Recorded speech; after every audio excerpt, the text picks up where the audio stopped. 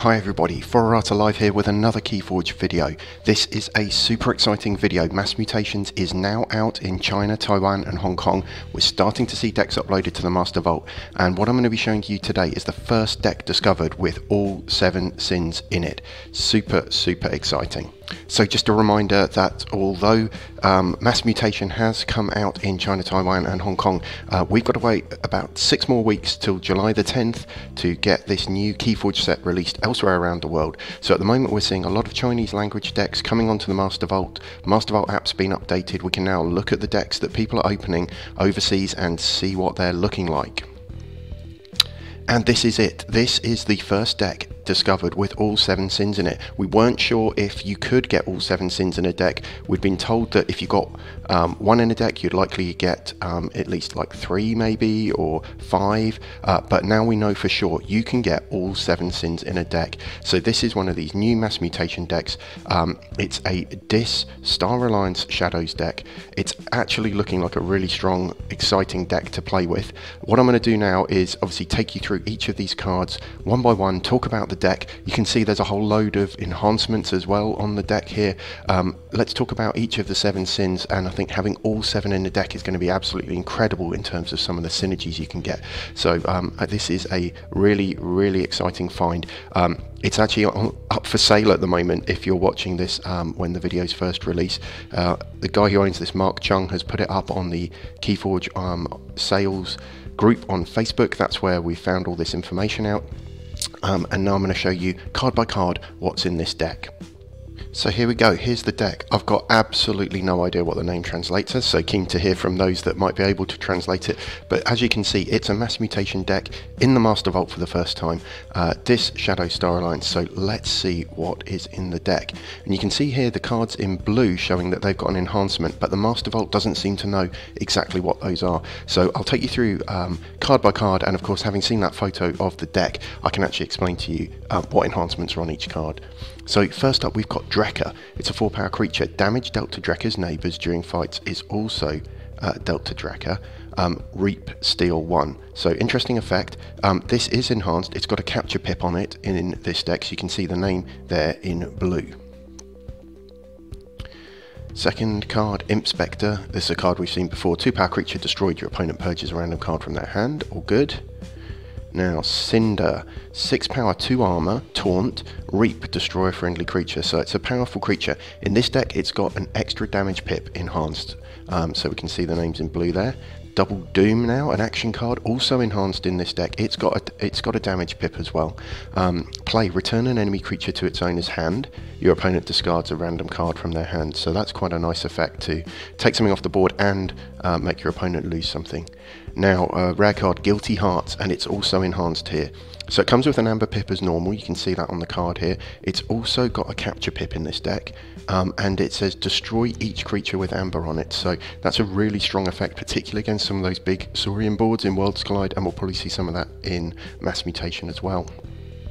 Next up, Desire, the first of the sins in this deck, and it's also enhanced with quite a few pips. So it's got a capture, a damage and a draw card enhancement on this Desire, so that is turning it into a super powerful card. It's got an amazing effect as well. Keys cost +4 amber for both players.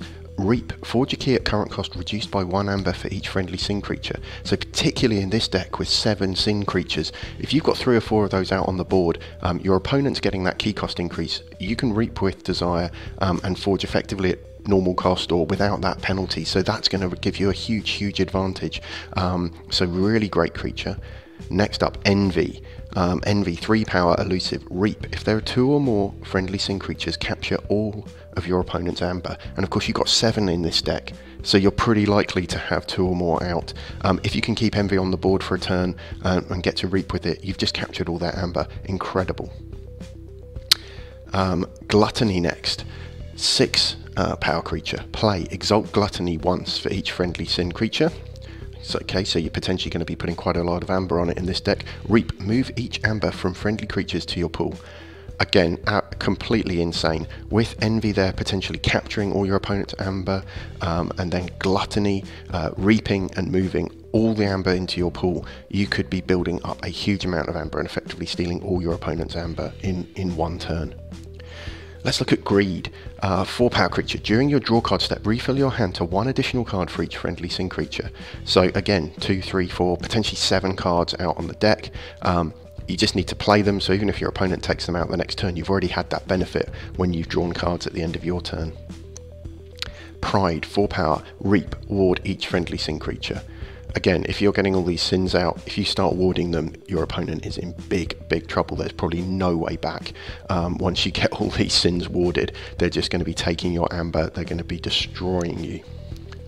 Next Sin, Sloth, 5 power. At the end of your turn, if you did not use any creatures this turn, gain 1 amber for each friendly Sin creature. So you can still play cards, you just can't use any creatures. So if you've got 3, 4, 5 of these Sins out on the board, and you can play them, don't use them, you're just going to gain amber at the end of your turn. You could gain 6 amber in 1 turn with this deck for a key. If you had an incredibly lucky draw, you've somehow got stuff into the archives. I just think this is amazing. You know, and you've got to look at the cards in your hand and think, well, if I don't use any creatures, can I actually gain more just by having Sins out on the board? And the last one here, Wrath, 3 power, 3 armor. It's got Taunt, Poison and Skirmish. Fight. For each friendly Sin creature, enrage an enemy creature. So this is probably the one of the Sins I'm least excited about. It's okay, it's going to take stuff out, it's going to enrage a load of creatures. If you're up against a Logos deck or a deck with Star Alliance maybe that's going to want to do a lot of reaping, this is clearly some reap hate because you can enrage them. But overall, this is probably one of the weakest Sins. The fact that it's in this deck with all the others, though, just amazing. I mean, look at that disc lineup. Guilty Hearts, Double Doom, they're great cards. You've got Drekka, Imp Spectre, Cinder as well. So you've got an amazing lineup here in Dis. All 7 Sins. Incredible. But it doesn't stop there, because this is actually a pretty good deck overall. Let's have a look now at shadows here. So here we've got Mutant Cutpurse. So this is one of the new cards in Mass Mutation. 3 power creature, and really nothing special about this, although I do like the artwork, but it's put 3 damage pips into your deck, so that's why there's so many enhancements in this deck. So 3 cards elsewhere in the deck have picked up a damage enhancement. You've actually got 2 Mutant Cutpurses, so you've got 6 damage pips from going on to other cards as enhancements from this. Nexus, brilliant, reap, use an enemy artifact as if it were yours, so a bit of kind of artifact, not quite control, but artifact use capability. Next up, Opportunist. This is an upgrade, comes with an amber on the card. In this deck it's also got a damage pip as well. This creature gains elusive. Play, this creature captures 1 from its opponent. So you're giving a creature elusive, you're capturing amber on it with some of the other effects in the deck. That's going to be great. Seeker Needle, brilliant artifact. We all know how useful that is. Deal 1 damage to a creature. If it destroys the creature, gain 1 amber. Tempting Offer, another new action. And this has put a capture enhancement into the deck. Comes with an amber pip. Play, return an enemy creature to its owner's hand. If you do, your opponent gains 1. Now, next card here, Booby Trap. It's an action. Here it's got an amber pip on it, but it's also got a draw pip in this deck. That's the enhancement, that's why it's in blue. It's an action. Deal 4 damage to a creature that is not on a flank with 2 damage splash. Great action. Great bit of board clear. Amber here and a draw icon. Another new Shadows action, Borrow. Play, take control of an enemy artifact. While under your control, it belongs to House Shadows. Fantastic, fantastic artifact. Stealing. Comes with an amber pip here. It's also got a damage pip as an enhancement. Fidget, we've seen before. Reprint, 2 power creature, elusive, reap, discard a random card from your opponent's archives or the top card of their deck. If it's an action card, play it as if it were yours. So that's a really handy card to have. Now, another card that's a reprint, Perplexing Sophistry. It's an action, comes with an amber pip here. It's enhanced, so it's coming with an extra damage pip as well. Play, if you have more amber than your opponent, they discard a random card from their hand and you draw a card. Master Plan, great artifact, again a reprint, comes with an amber pip. Here it's also got a damage pip, so many damage pips added to this deck as enhancements. So you can put a card from your hand face down under Master Plan, and then it's an Omni ability, so any turn you can play the card under Master Plan and destroy it, destroy Master Plan. So that's a fantastic card. And here, Splinter, 1 power creature. It's put 6 damage pips of enhancement into the deck. And the flavor text, he doesn't cut any slack, so some Teenage Mutant Ninja Turtle references there in the artwork and on the card. Not a great creature, but it's just really there putting that enhancement into your deck. Now let's have a look at Star Alliance, because Star Alliance is good as well, and some of the new cards coming up here. Access denied, this creature cannot reap as an upgrade. That comes with an Amber Pip. That is so powerful. I've had that played against my Fagins, playing online with the Mass Mutation decks on TCO, and that is so frustrating to have on your card. Blast Shielding, another upgrade. This creature gets +2 armor. After this creature is used, its controller may attach Blast Shielding to one of this creature's neighbours, so you can kind of work your way along the line, adding Blast Shielding, particularly if you're fighting. That's very handy. Now, 2 of these Crewman Yorks, and they're both enhanced, and they both actually have an extra damage pip. So Crewman Yorks put a capture pip into the deck. It's got that as an enhancement. It's a 3 power creature. Action, if Crewman York has no Star Alliance neighbours, steal 1. Okay, and it's got a damage pip on it in this case. And in fact, that's the same for the second one. So 2 of these, both coming with an extra damage pip. Explo Rover, that's a card we've seen before. Skirmish, it can be played as an upgrade or as a 3 power creature with Skirmish. Hadron Collision, action, remove a ward from a creature and deal 3 damage to it. This damage cannot be prevented by armor. Great action against warded creatures, particularly if they're small creatures, really powerful ones you've got to get off the board. Now we've got an Observe You Max upgrade. Comes with an Amber Pip. Here it's also got a damage pip, and this creature gains Fight, Reap, Capture 1. So giving a creature some capture capability. Then Center Chief Garcia, great card to have reprinted. Some key cost control, play Fight, Reap, keys cost +2 amber during your opponent's next turn. So that's great to have in hand. Now Teleporter Chief Tink, 2 power creature, elusive, action, swap Teleporter Chief Tink with another friendly creature in your battle line. You may use that other creature this turn. So that's a bit of house cheating in terms of creature use. So effectively, instead of using Tink, you can use a different creature that's out in play. So that's pretty handy, because Tink himself no particularly amazing capabilities, although in this deck he's enhanced. You can see from the blue text there, and he's got 2 damage pips on him. So 2 of those damage pips on Tink. So 2 damage when you play him, and then you've got that capability, action capability. Next up, Lieutenant Commander Trigon, 4 power creature, Reap. Discard the top card of your deck. Resolve that card's bonus icons as if you'd played it. I'm a bit so-so on this one. I think, depending on the deck and what's coming up, you know, this has got a lot of damage pips in it.